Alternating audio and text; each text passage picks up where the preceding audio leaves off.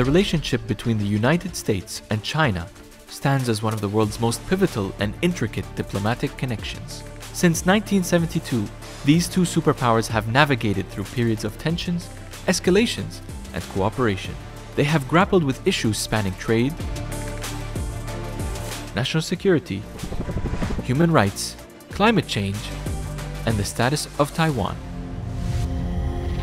As the world closely monitors the American elections, speculation is rife regarding the potential return of Donald Trump to the White House or the continuation of Joe Biden's administration for another 4 years. However, paramount among these concerns is the nature and depth of engagement between the United States and China, with ramifications that extend across the global economy and security landscape. Will both nations redouble their efforts to stabilize their bilateral ties and avert further escalation? And to what extent will the United States and China inevitably reach a point of serious deadlock, irrespective of who occupies the White House? Your Excellencies, distinguished guests, ladies and gentlemen, good evening. On behalf of His Excellency Dr. Sultan Naimi, Director General of the Emirates Center for Strategic Studies and Research, we are delighted to welcome you all at this distinguished evening. I'm Abed Zaabi, Sector Director for Strategic Studies and Research, and I'm honored to be moderating this lecture, which is actually more as a conversation than a lecture. In an era defined by geopolitical complexities and shifting power dynamics, few topics are as relevant as the evolving relationship between U.S. and China. To shed some light on these significant relations and dynamics, we are privileged to hear from Professor Kishore Mahbubani, who is a distinguished fellow at Asia Research Institute at the National University in Singapore, as he will explore the prospects for U.S.-China relations following the 2024 U.S. election. Professor Mahbubani is a former Singapore diplomat who has dedicated 5 decades of his life to public service. He has held positions in several globally significant committees. He was the founding chairman of the nominating committee of the Lee Kuan Yew World Cities Prize. From 2009 to 2019, he has participated in the annual meetings of the World Economic Forum in Davos 20 times, while also serving in several World Economic Forum committees. Professor Mahbubani published 9 books, among them his latest books, Has China Won? And The Asian 21st Century, which were released in 2020 and 2022. Before we move to Professor Mahbubani, the format of our conversation will be, as at the beginning, I will pose some question of my own, and then I will open the floor for the audience to participate or in order to ask questions or have comments. Professor, firstly, it's a great pleasure to have you here with us tonight. I want to start our conversation by asking the following. With the upcoming U.S. election by the end of this year, are we expected to witness a real potential change in the U.S. foreign policy towards China? Isn't it a state policy, or it's a policy related to the president himself? Well, the answer I'm going to give you is a very paradoxical one. On the one hand, the outcome of the elections could change nothing. On the other hand, it could change everything. So why do I give this paradoxical answer? Because it's very, very clear that even though the United States, as we all know today, is a deeply divided society where Americans cannot agree on anything, there's only one thing they agree on: it's time to stop China. So regardless of who's the president, the mission to stop China will continue. And that policy has become deeply embedded in both the establishment, the society, and everyone seems to agree that this is the time for United States to stop China. But at the same time, the reason why I say it could change everything is that if Trump wins, which is certainly possible, I think you can never tell what Trump is going to do. He could go to either extreme, right? Certainly he'll carry on the contest against China. There's no question about that at all. But how? And he could make things a lot worse, much, much worse. So therefore, we have to prepare ourselves for all possibilities. Certainly, if you come from small states like UAE or Singapore, as I do, you have to recognize that we, whether we like it or not, are now witnessing the largest geopolitical contest ever seen in human history. And I say the largest geopolitical contest because we've never had powers of the size and scale of the United States today and China going head to head. And because this is such an immense geopolitical contest, it will rock the world and it will affect all of us, no matter what we do, no matter where we live. And that's why we need to understand this, and that's why I think it's very timely that you're having this dialogue here in UAE now. That's true. So you said that all the Americans agree on one thing, which is like to stop China.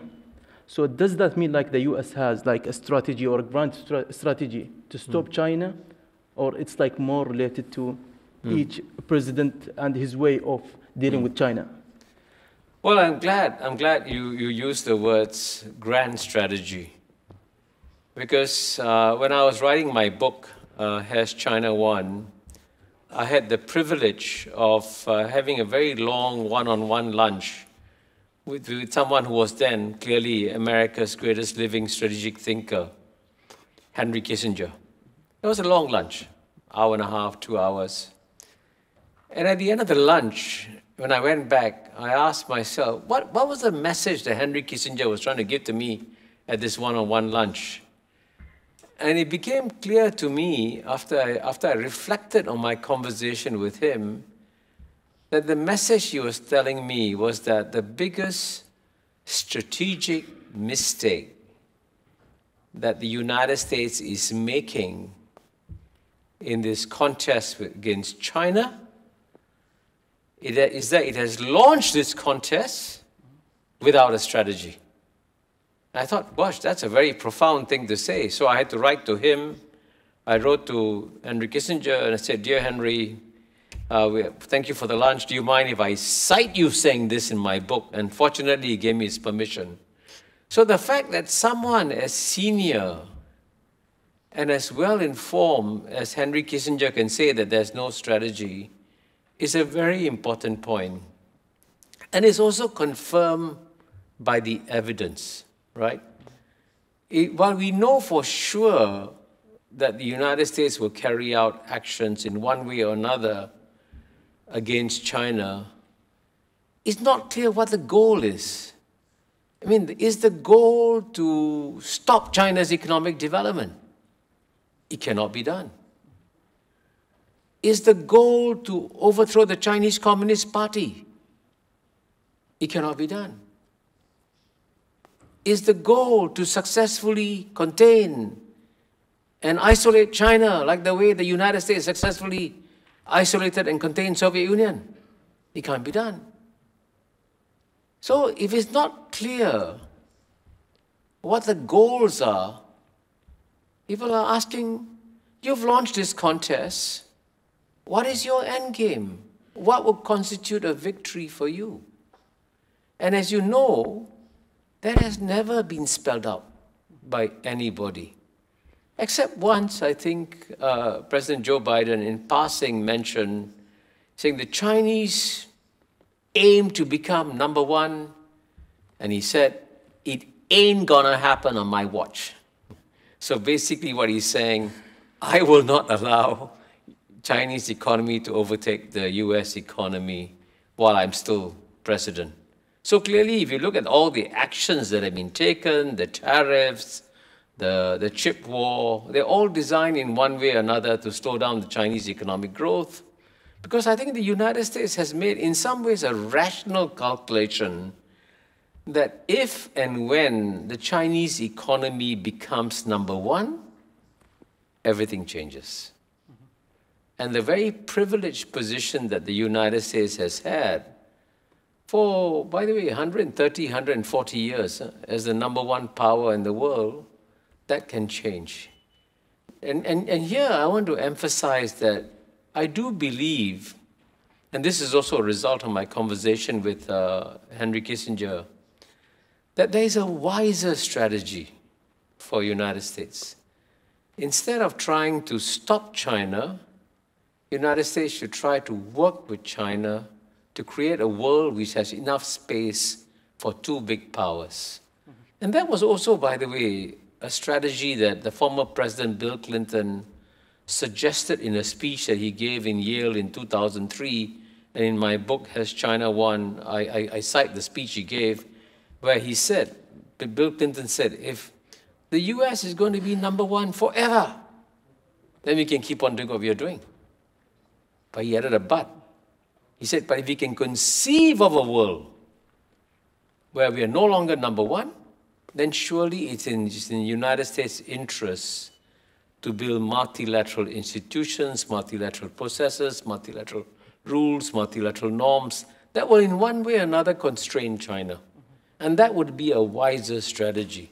So those of us who are friends of the US and friends of China should therefore be advocating to both of them, why don't you adopt a wiser strategy that will be better for both of you and better for us, instead of this rather destructive zero-sum game that is being played out now. This leads me to two questions, actually. Like the first one, you mentioned like China, they are trying to prevent China from being #1. How do you define #1 in this world? Like, are we talking economically or like politically? Or what exactly? And does China really wants to be #1 in this world? That's actually a very good question. And the first definition of being #1 in the world is definitely the economic dimension. Because if you have the largest economy, that gives you a lot of weight. But I want to emphasize that what I haven't mentioned so far is the complexity of the U.S. China contest. And in some ways it's hinted in your question. It's a multi-dimensional contest. It's being played out in economics, in the military dimension, in the political dimension, and in what Joseph Nye calls a soft power dimension. So it is actually conceivable for the United States to become, in nominal GDP terms, the #2 power, but yet remain the #1 most influential power in the world. It can't do that. I mean, if it does adopt a wise strategy. So, for example, I can tell you the most powerful weapon the United States has in the world is not its aircraft carriers, it's not its F-35 jets, it's the US dollar. Because the power of the US dollar means that you can impose sanctions, right? And you can take away $300 billion from Russia, okay? You can do that. So there are ways and means for the United States to remain the most influential power in the world, even if its nominal GDP becomes #2. And in response to your specific question, does China want to become #1? The answer is yes and no. Why do I say yes and no? Yes, because they want to have the world's largest economy. Because they know at the end of the day, what will protect China is having the largest economy in the world. But at the same time, the Chinese don't have the same ambition that the United States does to run the world. The United States, as you know, is present in all corners of the world, intervening in this issue, intervening in that issue, taking care of this problem, taking care of that problem. The Chinese view is that we are 1.4 billion people, we have enough problems at home, we will take care of our problems, the world will take care of itself. So in that sense, I don't think the Chinese have a desire to step into the shoes of the United States in terms of its global involvement in various issues. So in that sense, I think It is actually possible, therefore, and here, the reason I'm making these suggestions is that I'm looking for ways and means of creating a world where United States and China can live together in peace without having going at loggerheads with each other. So you just said like the United States doesn't have any strategy regarding China. Let's go to the other side. How about the Chinese? Do they have a grand strategy in dealing with the US? Well, as the weaker party, if they didn't have a strategy, they'd be in deep trouble. I think out of necessity, they have to have a strategy. And they do have one. So, for example, they ask themselves the obvious question. Why did United States successfully defeat the Soviet Union? Why? And I must say, the one country that has studied the collapse of the Soviet Union more carefully than any country in the world is China, because China knows that the dream of the United States is to make China the second Soviet Union that collapses. So how does China prevent a collapse? First point, the Soviet Union didn't collapse because of external pressures. It collapsed because of internal weaknesses. And so China realizes, to make sure I survive, I must have a very strong, dynamic economy and a strong, dynamic society. And by the way, there was a very famous American thinker, George Kennan, who said way back in 1949, very presciently he said, at the end of the day, the outcome of the contest between the United States and Soviet Union will depend on not on our weapons and troops and all that. It will depend on which society has got greater spiritual vibrancy inside, stronger. And so United States society was far more dynamic than Soviet Union society. United States thrived, Soviet Union collapsed. So the Chinese know that the first priority is to make sure your economy is strong and your society is strong, which is why they're massively educating their people and growing their economy so that they don't become a second Soviet Union. The second thing the Chinese learned from the collapse of the Soviet Union was that the United States succeeded because it managed to get a lot of the neighbors of the Soviet Union to join the containment policy everywhere. Western Europe, Japan, South Korea, right?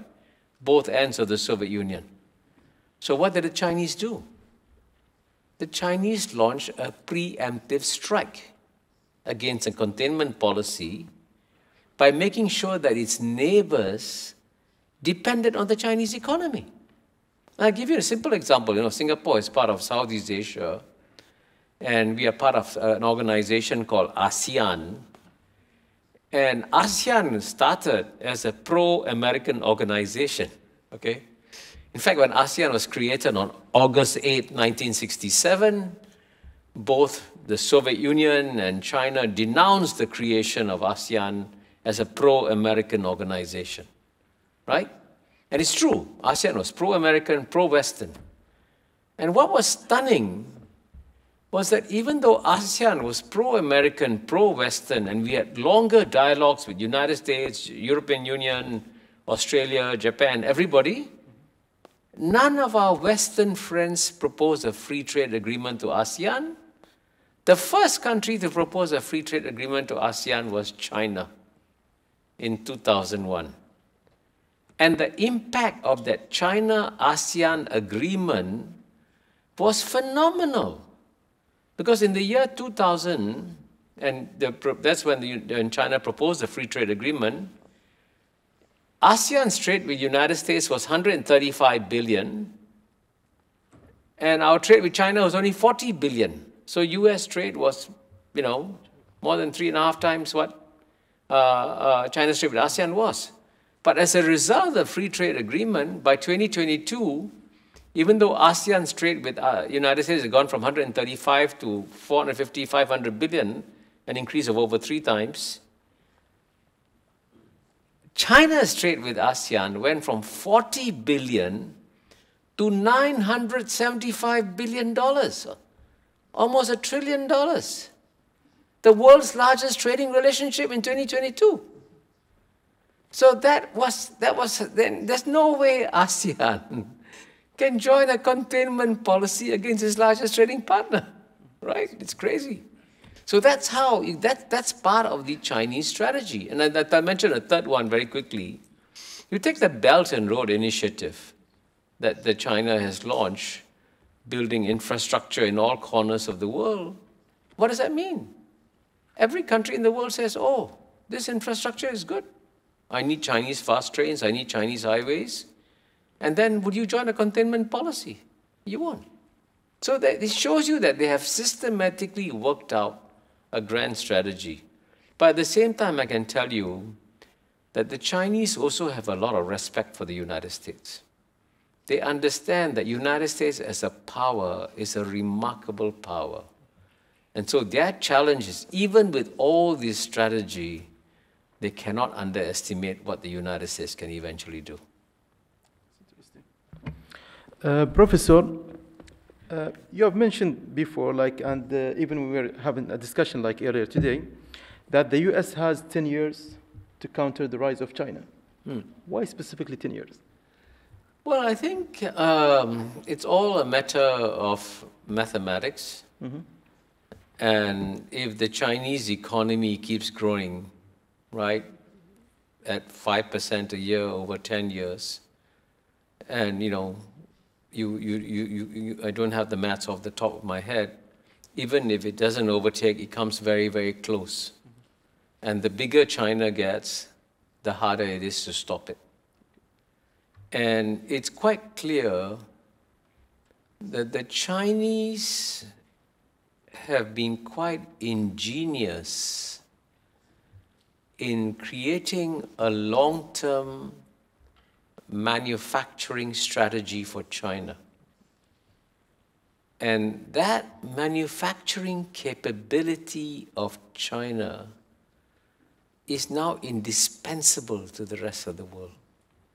I mean, all of you, if you open your kitchen cupboards or whatever it is, take out the products. See how many of the components in any of the products came from China. Just check. You'll be amazed. This is not by accident. China wants to create deep dependence on China's manufacturing sector.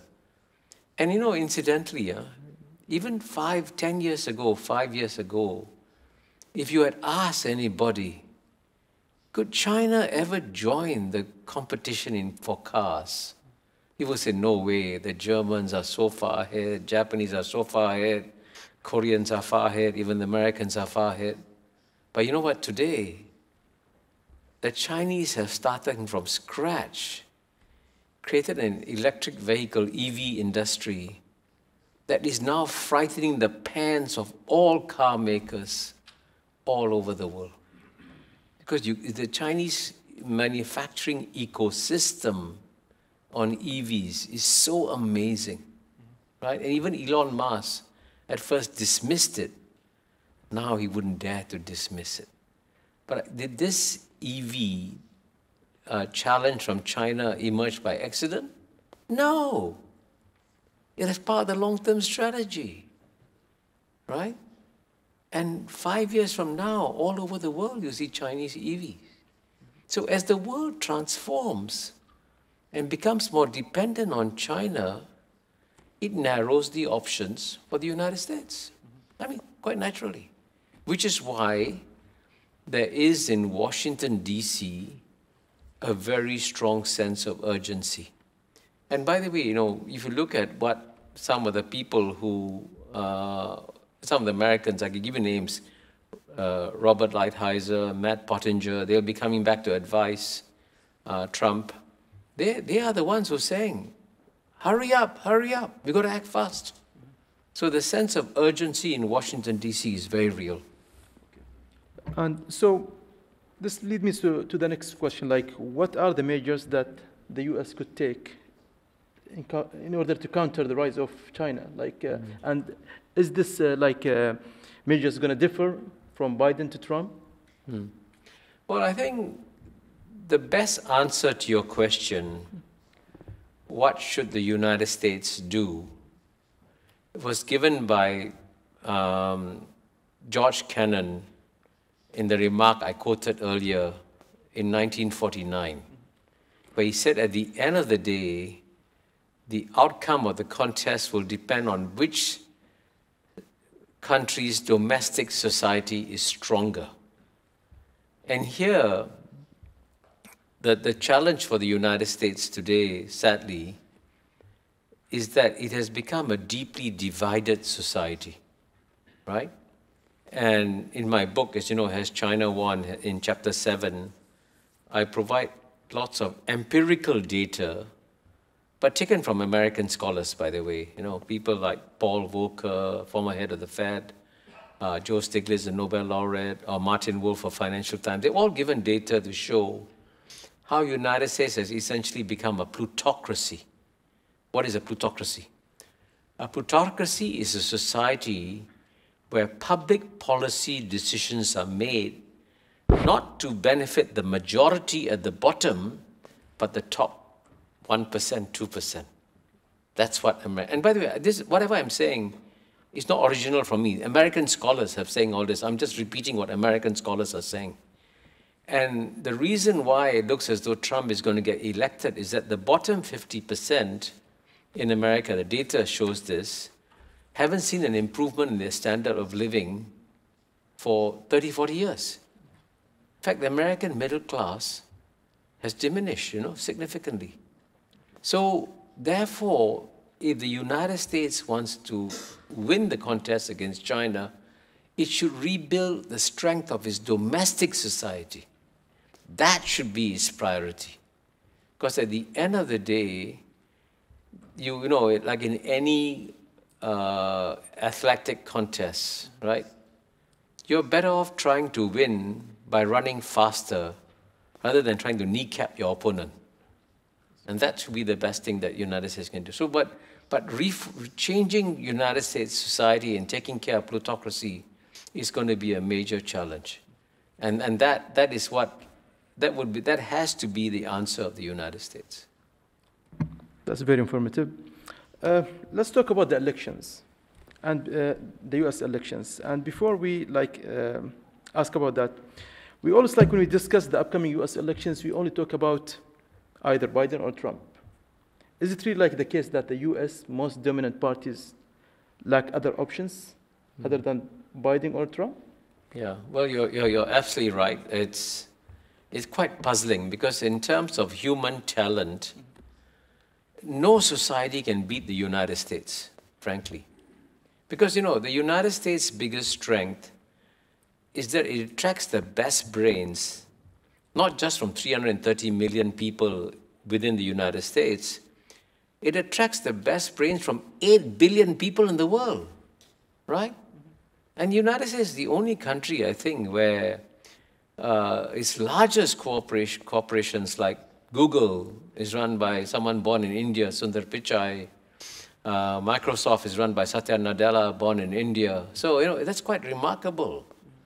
So there is no other society that can match the talent of the United States. And frankly, I was a visiting fellow at UPenn in March, 2 months ago, and 3 months ago. And when you go to American universities, the quality of mind of the researchers is dazzling, dazzling. You meet people and you sit there with great awe and you wonder, my God, it's amazing research these people are doing. And yet, despite the fact that the United States has the best talent laboratories in the world, it produces 2 candidates like Trump and Biden. I mean, Biden, by the way, is a very nice guy. He would have been a great president 20 years ago, clearly. Mm-hmm. But now, at his age, it's going to be a challenge for him. And I say that, I personally, if you ask me, most of us, and frankly, most of the rest of the world would rather vote for Joe Biden rather than Donald Trump, because Donald Trump would be disruptive, and Joe Biden will not be disruptive. But of course, we have no choice. We have to accept whoever is the president.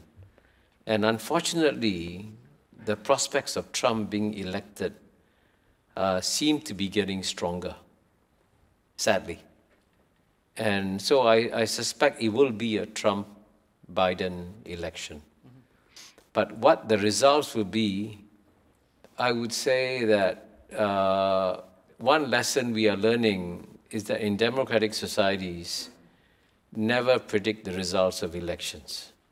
Until 3 weeks ago, everybody was telling me that Prime Minister Modi would win big time, 350 to 400 seats. What did he get? 240.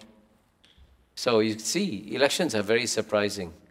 So I would say be ready for surprises in the US election, because there are too many factors at play in this contest.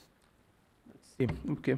Talking about Trump, given his previous policies, in which he focused more on reducing overseas commitments, to what extent do you think he may seek to conclude a deal with China, where this deal would involve ensuring that China bears part of the security burdens in the Middle East, specifically? Well, I think I think the important thing to tell you about Trump is that anything is possible. I mean, for example, to use another example, let me switch for 1 second to Ukraine. Trump could either say, I'm going to go all the way, I'm going to defeat Putin. Then you pump up resources and, go full scale ahead into Ukraine. Or he could do the exact opposite. He could say, this war is of no interest to me. Let the Europeans fight in this war. I'm walking away. I want to make, and his slogan is MAGA, make America great again. So he's not interested in the Ukraine war. And as you know, for some strange reason, he's got this particular dislike for Ukraine. I don't know why. It's a complicated story. And he has also got a strange dislike for the Europeans. And I asked an American friend of mine, why does he dislike the Europeans? And my friend gave me a very profound answer. He said all his life, Donald Trump wanted to get accepted by society, especially elite American society. Even though he's very wealthy, he was never accepted. He was an outsider. So when you're an outsider, you develop this psychological, angst and anger. So he has this anger against the American establishment. And in some ways, the Europeans also personify, the old rich, the establishment. The Europeans look at him with disdain. So he said, okay, now I'll teach you who's boss. Right? So there is a very complicated relationship within Trump and the Europeans. So on Ukraine, he could do either thing. And similarly, on China, he could do either way. But I think on China, Donald Trump has bought the main thesis that the United States cannot allow China to become number one. So he might possibly make a deal, but I think the Chinese are not counting on it. The Chinese have to get ready for a more aggressive president. But again, having said that, the only thing you must know about Donald Trump is that he can do anything. Because when Donald Trump wakes up, actually he cannot predict what he's going to do in the rest of the day. He may change his mind in the course of the day. Thank you, Professor. And before we conclude, Professor, please, you have 1 minute only. If you have any final thoughts or insights, only 1 minute. So. In 1 minute, I can promise you that you will not be bored in the next 10 years. The U.S. China contest will accelerate, and get ready, you'll watch the greatest show in human history. Good to know that. Thank you. At the end of this truly compelling session and very informative, we would like to thank you, Professor, for offering this very insightful and unique perspectives on this vital topic, the prospects of the U.S.-China relations following the 2024 elections. And we also thank you, our esteemed audience, for your participations. And we look forward to welcoming you all again into our next discussion and lectures. Thank you.